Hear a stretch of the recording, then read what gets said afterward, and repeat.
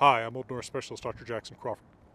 Today on my channel about Norse language and myth, I'm going to inaugurate a new series of Old Norse lessons for people who are trying to learn how to read the language but don't have access to a class, or who perhaps maybe have taken a class at some point and want some kind of refresher, or just someone's different style of teaching it.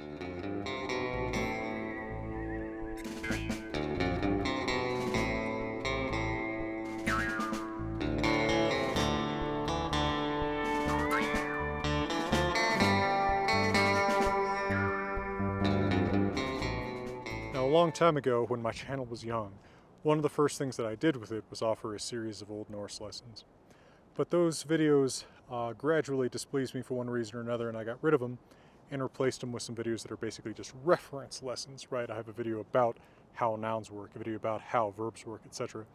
But nothing that's supposed to kind of guide you in piece by piece with the goal of helping you read the language in something like the order that somebody actually learning a language natively would learn it in, right? You know, putting the pieces in order, not necessarily all nouns and then all verbs, but what are some very common words of whatever class, learning common vocabulary first and expanding from there.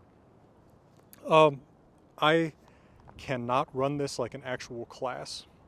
I do not have the time to respond to everybody's questions or to personally tutor people. However, if you are on Patreon, you are welcome to reach out to me on Patreon for exercises related to the content of each lesson, for checking your work about different things. That sort of thing is fine. So, with the caveat that this will never be perfect, but that it may at least help me in sketching out my future textbook for self-study in Old Norse, let's start working on teaching you Old Norse. Now, I am going to focus on reading the Eddas, because that's what everybody actually wants to read. Back when I was teaching Old Norse 3 years in a row in a 1-year sequence at UCLA, I found that people surprisingly got kind of bored with the sagas. Not that I think they're boring, but that other people did. People want to read the myths, so that's what we'll focus on. So the vocabulary and grammar that I'll present will be kind of aiming at getting you to where you could read parts of the prose Edda, and then eventually, depending on how long I can keep this going, reading parts of the poetic Edda as well. So let's get some basic pronunciation stuff out of the way first. I like to present the 1200s pronunciation of Old Norse because this is pretty easily reconstructible by linguists today, and it corresponds to the time period in which most of our literature in Old Norse is written down, which is in the 1200s in Iceland. This pronunciation is not identical to modern Icelandic. Often when Old Norse is taught, it is taught with modern Icelandic pronunciation. To me, it's anachronistic. You're never going to use Old Norse to talk to people in Iceland anyway, and it's a lot easier to learn the Old Norse pronunciation, so why not stick with that? A few major things to point out. Your basic 5 vowels, your A, E, I, O, U, are going to be pronounced fundamentally like in Spanish. A, E, O, U. When you see a acute accent above the vowel, that basically means that it is held longer. So, E, O, U. This may seem strange to you if you haven't thought about it before, but actually in English, we do have words that are distinguished by length. If you look at the word hat, that is a short A vowel, whereas had is a long vowel. Hat, had. So you are actually capable of distinguishing these things. And it does sometimes make a difference in identifying words in Old Norse, whether you've got a short vowel or a long vowel there. The exception to that is the long A, which instead of being ah by the 1200s is certainly ol. It's a rounded vowel, which is what you get in modern Norwegian, Swedish, Danish, and the descendant of that vowel, which is written as A with an O above it, which is, it's historically an A, but it sounds like an O now. So pronounce that as ol. So, for instance, words like thol, then, ol, on, swol, so, are pronounced with the ah vowel, but round your lips, ol. It's kind of like the vowel in a North Jersey pronunciation of coffee. Or a little bit, if you have a different geographical orientation, a little bit like saying road in perhaps a northern Wisconsin accent. There are other vowels as well in Old Norse. We have ash, the vowel that looks like an A and E together. We have the vowel that nobody can agree on a name for, the O slash, and we have the hook O, or O caudata. Now, ash is pronounced ah. O slash, I'll call it, is pronounced like the O slash in Norwegian or Danish, or the O with 2 dots in Swedish or German. Or, if you're not familiar with any of that, think about Arnold Schwarzenegger saying bird. It's a bird. It's that sound. Then the hook O, or O caudata, that is the same sound as the long A, but short. That's that rounded ah sound. Oh, like coffee. Then you also have the vowel Y. That's pronounced like the dude vowel. If you think about a California surfer saying dude, he's not saying dude, he's saying it further forward in his mouth and saying actually dude. That is the vowel. It's like the U in French, or the U with 2 dots in German, if you're familiar with either of those. F will be pronounced F only at the beginning of words, like in the name of the dragon Fölnir, or if doubled, which you're not going to see very much. Mostly F is going to be pronounced as a V. So words like av, from, or hav, see, or ev, if, that F is pronounced as a V. And in modern Scandinavian languages other than Icelandic, that's actually written as a V. So for instance, the Old Norse word hav for ocean is written H-A-V in modern Norwegian.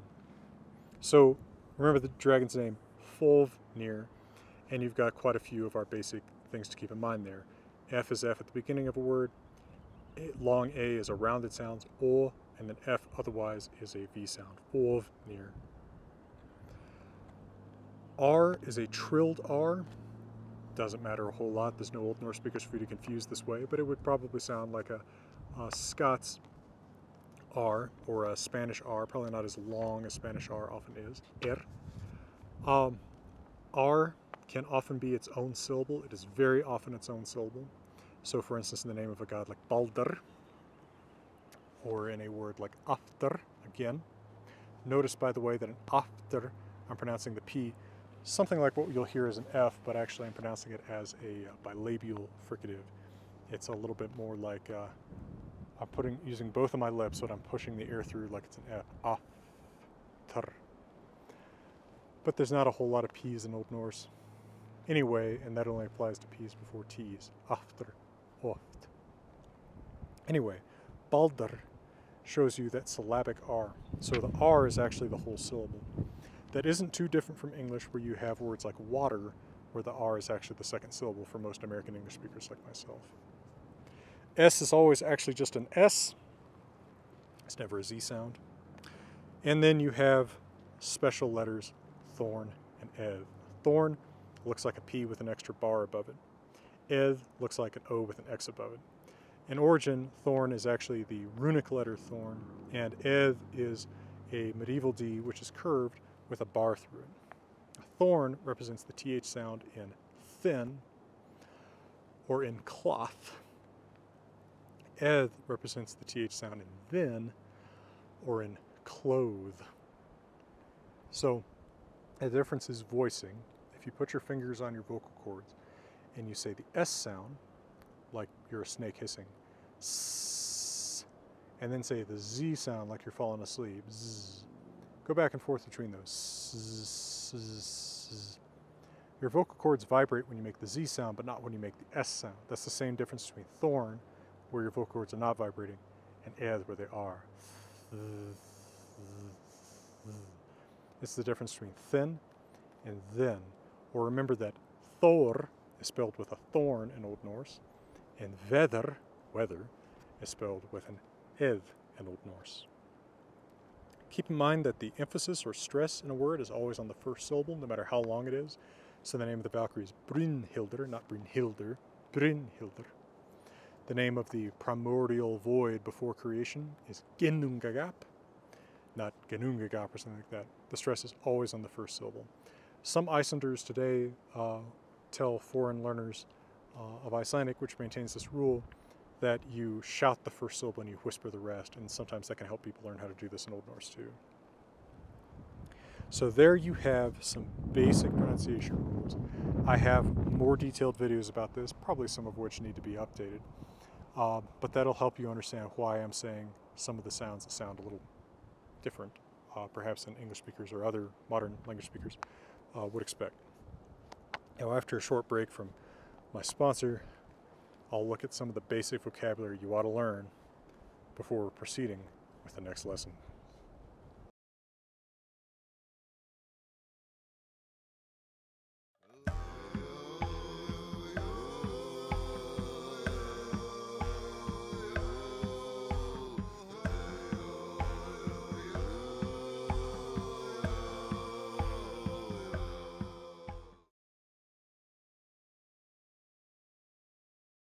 The way that I'm going to set these lessons up after the somewhat chaotic attempt at presenting pronunciation in a fast way is I'll give you some vocabulary in each lesson, and I think you ought to learn all of that vocabulary by heart before moving on to the next lesson. It will really help once you start reading, which I would say 5 or 6 lessons into this, I'll start showing you some short text on the screen and letting you test yourself. The more vocabulary that you can just call to mind right away, the less you're flipping through dictionaries, and that's always gonna discourage you from continuing on. You've got to put in that memorization work at the beginning, especially for the words that you're just gonna see all the time. So in this video, the vocabulary I'm gonna present is vocabulary you never have to worry is gonna change. There's a lot of inflectional morphology in Old Norse. Words change their endings depending on what they're doing in a sentence. I want you to start with the words that don't, so that whenever you see these, you can confidently say, I know what that means. Let's do these in alphabetical order. Aldri, never. Aldri. After, again. After. At, that. Not every meaning of the word that in English, but if you learn to read at as that, you'll be in good shape. At. Other, before. Other. Braut, away. Braut. Notice that the AU diphthong sounds roughly like in German. Eda, or. Eda. That's related to English either, if you need something to anchor it by. Eigi, not, or don't. It's the negative word, the no or not word. Not. Eigi. Ek, I. Ek, like I, me. An, but. An. Er. Now this word actually means 3 different things. And one way you can remember the 3 things it means is to remember this short little sentence. Erk gang, that eri theiri,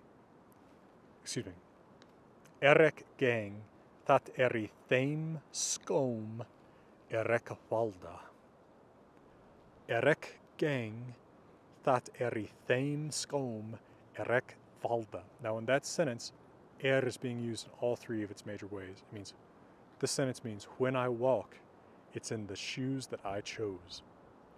So, means when, ek gang, when I walk. It means is, that I theim scom, is in those shoes. And it means that or which in a relative sense. Ek valda, which I chose. So means is, it means when or where, and it means who, which, or that in a relative sense. I am the one who knocks. The who is All right. Han, he. Han. Hedan, from here. Hedan. That goes with her, which means here, like at here, and hingat, which means to here. So I come from here, hedan. I'm standing here, her. Come here, hingat.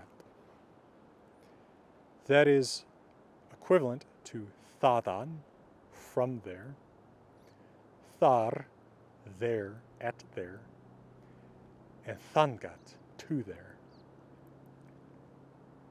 You come from there, stadan. I used to be there, thar. Go over there, thangat. What, what.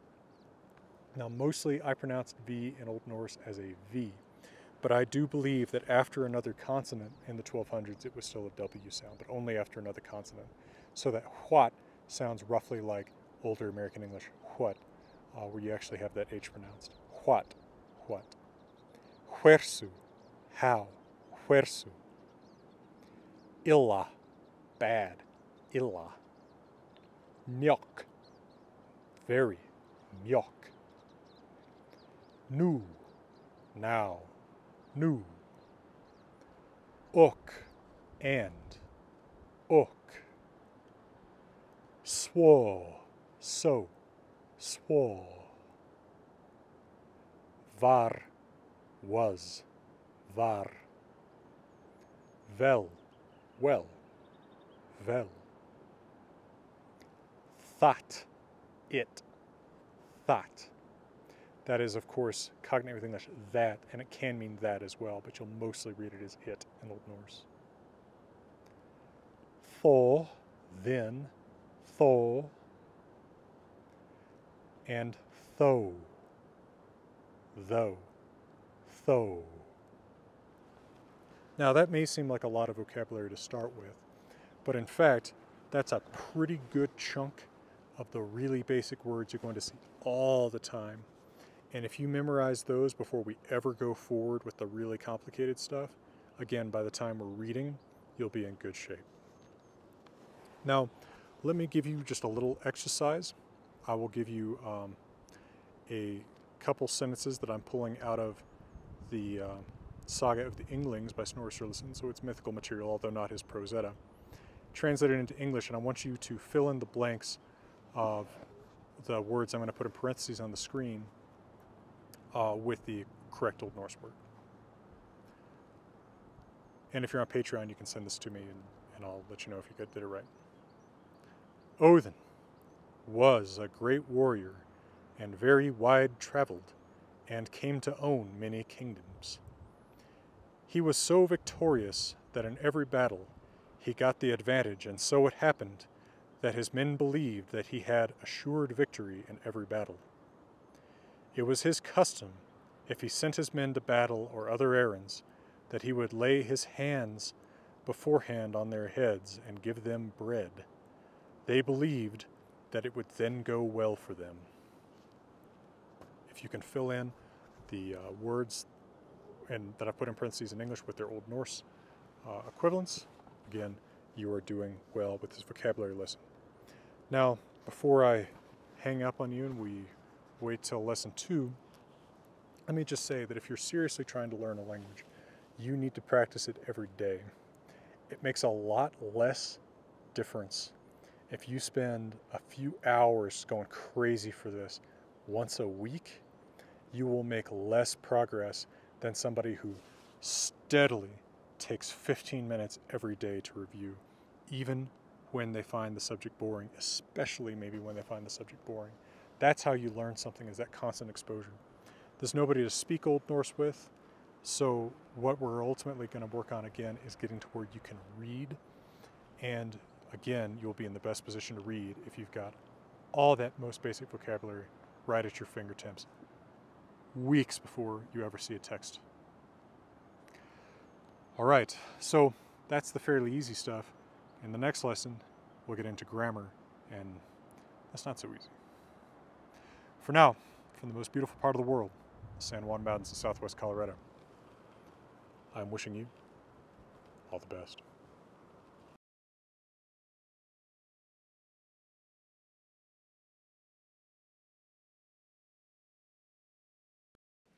The whole point of this video channel, the whole point of my books, is to bring good information about these subjects to the people who want it in the places where they're looking for it online. Otherwise, the people who know what they're talking about are all trying to impress each other, talking to each other in the ivory tower, and they're never reaching out to the public. the people who are reaching out to the public on YouTube or wherever else mostly are scared, angry people trying to spread centuries-old cartoonish racialist theories and crazy mysticism that has nothing to do with our medieval sources. I want to bring good information about our real medieval sources straight to you in the places where you're looking for it, without an agenda, without trying to set myself up as some ivory tower super genius who's better than you. You can help me do that by donating small monthly amounts on my Patreon. And everyone who does that has my everlasting thanks for your incredible generosity and the way that you help me make a university of my favorite place in the world, the Great Rocky Mountain Outdoors. Well, from the middle of beautiful Colorado, let me wish you good thinking, good skepticism, and all the very best.